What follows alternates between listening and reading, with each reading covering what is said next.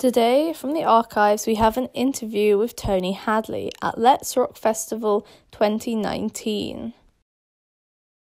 From RIOT magazine, and today I'm talking with Tony Hadley. Hello. Hello, how are you? I'm doing good, how are you? All right, yeah, just come down from Peterborough, had my golf day yesterday. A good golf day? Well, it was a good golf day because I beat my manager, but other than that, I'm the worst golfer on the planet.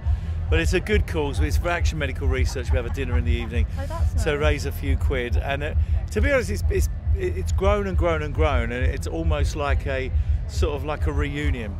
Everyone looks forward to it every year. There's a lot of banter. No one takes it terribly seriously, and yeah, it's good. It's kind of nice. Yeah. I didn't think from a "How are you?" I get all that crazy information. Yeah, sorry. Oh no, I'm like good. Endless waffle. Sorry. No, that's what I mean. That's really interesting. I'm not one of those monosyllabic. It's like how good. Oh, okay. I'll move on. But yeah, no. Okay. So, where should I start? Okay. I guess you may be wondering, what's RIOT magazine got to do with, I guess, with Spandau Ballet and Tony Hadley, Hadley, and like as a solo artist as well.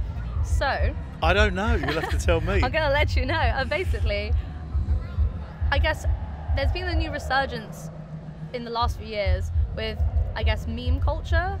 Like do you know memes? So like a meme is like a popular kind of trendy thing. So for example, there was a thing where people used to send Rick Astley's song "Never Gonna Give You Up." Oh, okay, yeah. Yeah, so that's a meme. Yeah, so okay. Like that. So songs that I guess a couple of years before they became, I guess, a resurgence in like how popular they are. Yeah.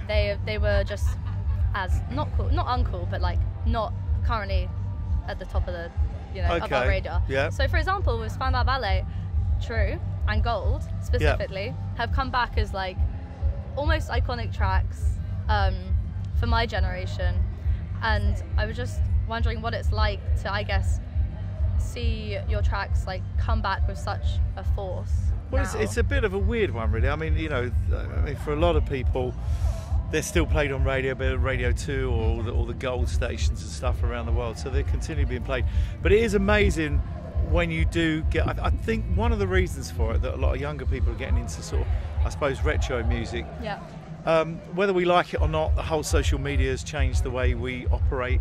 Certainly, the way we buy records and music, and with people streaming and downloading, I suppose in an instant you've got access to Led Zeppelin, Cream, the Beatles, the Stones, the Spandau Duran, and I mean even my daughter does it. I mean, we were on the. She's only 12, and she loves music, and she was playing some crummy radio station where every voice was auto-tuned.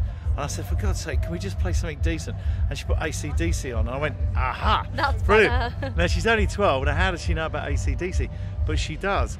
And I suppose the interesting thing, although artists are not necessarily making money out of streaming and Spotify anymore in the same way we used to, it does allow total accessibility in a nanosecond to a vast catalogue of songs from loads of different decades.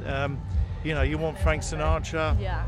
It's kind of. But what's really interesting is that, despite all the social media thing, people still want to see live. They still want to see theatre.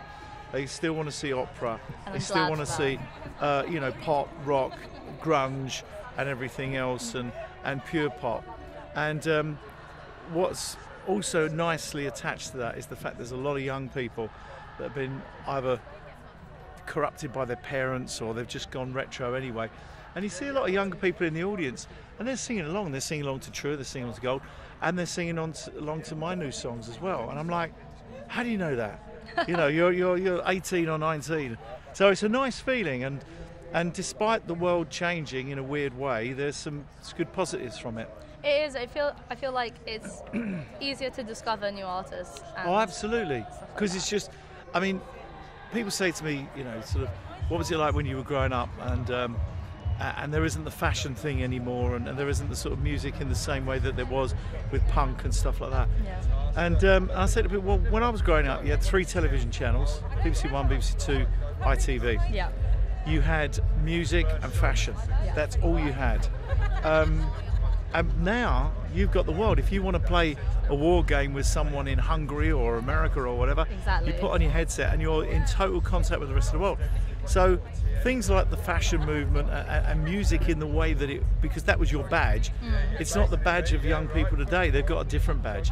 And it's kind of weird. And there's a lot of people you do meet that say, oh God, I wish that, that it was more diverse in terms of fashion and stuff like that. But it's not. And I suppose in a lot of ways we've become musically very conservative. Oh no, definitely. I feel like we've definitely, on the radio specifically, I'm kind of upset by like the bands that I kind of listen to mostly. I think some radio music is great. I think some of it's great and deserves to be there and it's well written. But what I specifically I like live instruments, I like seeing live bands, I like to see people actually doing things. Yeah. And just the fact that I know some of my favourite bands will never hit the radio is quite upsetting almost. Well, it's because the whole thing's become a bit homogenised. I mean, for instance, a good friend of mine, Kev Lawrence, was whether you like Heart or I think it was Heart. Yeah, it was Heart. He was the breakfast show around the Cambridge area, and all the Heart breakfast people have all gone across the country because Jamie Thingston and Amanda Holden. It's not their fault, and I know Jamie and Amanda, and they're lovely people, but they've now got the slot. And so that's the hub. And so they got rid of the breakfast crew around the whole of the country. So unfortunately that takes away any sense of individuality and local news issues and stuff like that, which I think is a shame, but it's the same. I mean, the way they program radio now is just totally generic. Yeah. And it's the same format for so many radio stations. I hate it personally. I hate a lot of the DJs because they just sound like home counties white boys who just all sound the same. Yep, there you go. That's the one we need, some diversity, I think. Yeah, and I don't like it. I mean, I've got a radio show, BBC Three Counties. I mean, I'm God, I'm 59, but what I don't like that whole retro thing where everyone says, oh, the 80s is the best. Oh, that was the best decade, and all that crap. Yeah, it was brilliant. It was great. Yeah. It was economically, politically really diverse and musically diverse. But at the same time, there's good music around today. And so on my radio show, we do try and play a lot of new stuff. So we might play, I don't know, the Beatles and whatever. We play the Weather Girls and stuff like that. Oh, classic. But then we will play younger music as well. And what kind of artists? Found a song the other day, but I can't remember the name of the band. But Dope on a Rope, which is it's kind of cool song. Oh, cool. Sorry. Well, it's a kind of like sort of grungy indie song. Oh, that's fun. Called Dope on a Rope. I think they're an American band. And so we're always looking for new stuff. We also got BBC Music introducing, so we get local bands. We record them and then say, look, this is a local band, to try and promote new music. Definitely. And there's some good stuff out there. That is after I know like lots about small, I guess, rock scenes. I'd love to chat with you about that. Maybe separately rather than going crazy with it. What I guess then in the new music scene in the last 5-10 years, are there any artists you're like looking at and thinking, oh no, they're going to be a classic or a great in a few years, or is there anything that is even like tickling a fancy a little bit? Well, the sort of stuff I'm into, I mean, I like pop. I do like pop, and so I'll listen to all the pop stuff. And then I'm a massive like Killers fan. Classic. Panic at the Disco, Kaisers, Scripts, Imagine Dragons, AWOL Nation. That's my kind of music. That is my happiness music. So any bands that come along, like as my friend's got, he's our old keyboard player. His young lads are called Butterfly, and they're kind of like a sort of kind of trippy 60s kind of band, and so they're really cool. We played them on the radio the other day, so they're coming up. I think every band and every artist. Right, okay. Let me rewind slightly. Yeah, bold statements about It's really difficult for young people to make it in the music business today. Absolutely. You're not making any money out of selling records. Yep. If you sign a big record deal, record companies want a 360 deal. They want a part of your publishing, merch, and your live work as well. So and then you've got a manager on top. So these bands are not going to make any money at all. We met a young band a little while ago, and they've got an album, their second album, and they're all doing mini cabbing and stuff like that. Yeah. So it's not like when I signed a deal, there was enough money in it that not bundles of money, but that we could concentrate wholly on the music. And a lot of these young bands just cannot afford it. Also, another thing that really pisses me off is that pubs and clubs are charging musicians to come and play. That is a full joke. That's which the is, worst. You know, they haven't got any money anyway. You know, a set of bass strings or guitar strings is a small fortune. Yeah. And then you're charging, even if it's 30 quid. You know, and it's kind more. of. So I think it's tough for young bands and young artists out there, and you know, it'd be you know, anyone out there that can help out. You know, for instance, don't charge bands to come and play in your venue, for God's sake. I think it's criminal. We've got to kill pay to play. And also, radio needs, especially the commercial stations, needs to become a little bit more diverse. And like I say, it's home counties white boy, and I just, to me, it's boring. Bores the pants off me. Yeah, you can change a radio station. Because everybody sounds the same. Yeah. You know, and there's the morning crew, and everyone laughs at the banal jokes and everything else. Come on, come up with a new format, for God's sake. So. Absolutely. Yeah, so literally next week I've got a band from Arizona. They literally have no money. They're staying at my house and then they're going to be playing a gig after. They're a really great band. They're called Dolskin. I do recommend them. I'll write it in my write thing. it down. They're incredible. They are signed. They're signed. Right, okay, let me just put, they're called I'll put new band, because I'll play them on the radio. Yeah, they would literally, they'd love that. I can play literally, and anything we can't get, we go onto YouTube or whatever, so we get a live. They're on Spotify. It's a new band. Dolskin. D-O-L-L. D-O-L-L-S-K-I. Skin. Yes. Dolskin. That's they're a bit really spooky. They're really good. They're basically an all-girl band that play their own instruments, play rock. They do like clubs and stuff, and it's like they're really great. Yeah, I'll play them on, next time I'm doing a show. I'll drum them up and play them up. There you go. Help each other out in the industry out here. Well, like I say, it's a difficult game. It's never been easy. The music business has always been tough, but I do think it's a lot. For me, listen, I've been around 40 years.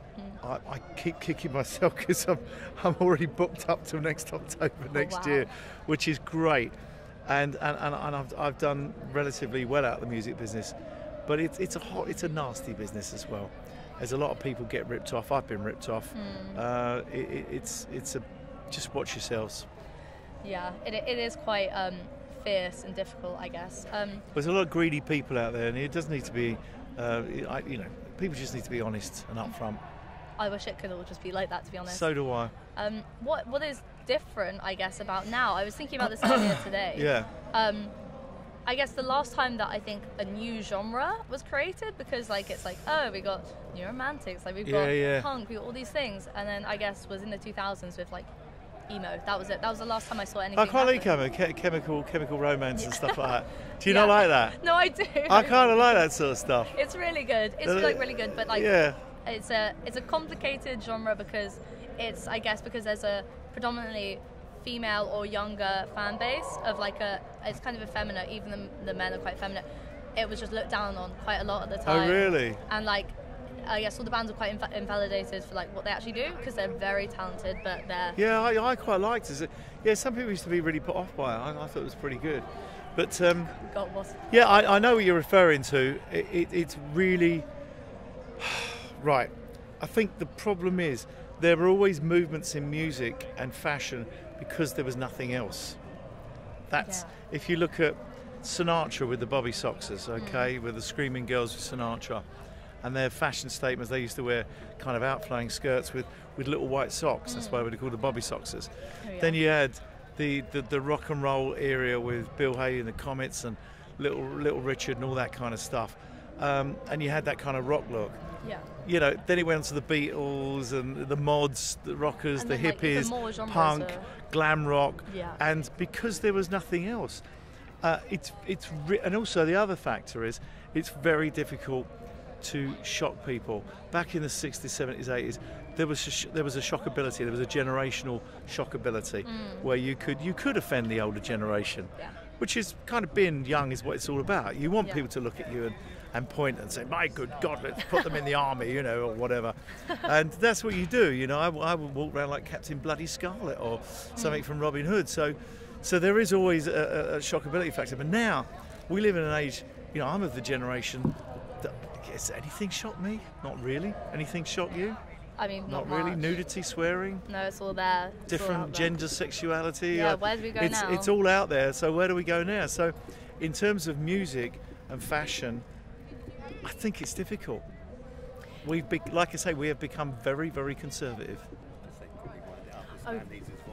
Oh yeah, sorry, making you talk so much. This is so interesting. Sorry. So I'll bring it to an end. No, that's okay. I'll bring it to an end because we have been talking for a bit. But yeah, I guess where do we go now? The music industry is just Where do we go in now? a bit of a peculiar place, and I think life would be. No one knows what to do. That's the problem. No one, the record companies don't know. Oh, I tell you what, let's put you on Loose Women. No, it's not going to sell a record. Yeah, It doesn't sell a job. yeah. It's a bit of publicity, but it doesn't sell, you know. So I mean, I think you know, radio is all powerful again. TV, I don't think means anything anymore. And I believe in making new music because I think you have to, just for your sanity. Yeah. You know, singing True Gold Barricades, brilliant. But singing new stuff on stage as well, Yeah. super brilliant. You must have sung them thousands of times. Yeah, and I don't mind, and I love singing them. I don't never get bored. But working on new material for next year, when it's my 40th anniversary, that's really exciting. So when's this? Have you got any idea when this new material's coming out? Well, I start releasing, I would think, about spring next year. Spring, okay. So, Watch spring out, next everyone, year, for spring yes. next year. Spring next year, yeah. No, I mean, you know, well, I think people are a bit shocked. I had an album out last year, and I'm still promoting it around the world, but Talking to the Moon. And a lot of people kind of, you know, they thought, oh, it's going to be just a mediocre kind of slushy ballads album or something. And actually, people have gone, Jesus, right, okay, there's a lot. You grow and develop as an artist. Like, Well, the thing is, I like a lot of anthemic songs. I'm massively into. I was hugely into Queen and stuff like yeah, that. they're great. And so I love anthemic songs, but I also listen to new music because I'm always nicking production ideas. There you go. That's You know? the one. I think, So- yeah. Whilst I think the industry has like been burst open with all these new like things, it's also been closed off because of nothing shocks us anymore. Yeah. I guess on that note. On that note, well, listen, thank you. It's been good to talk about new stuff. Yeah, good chat. Thank you very so much. much. Watch out for spring, I guess. Thank you.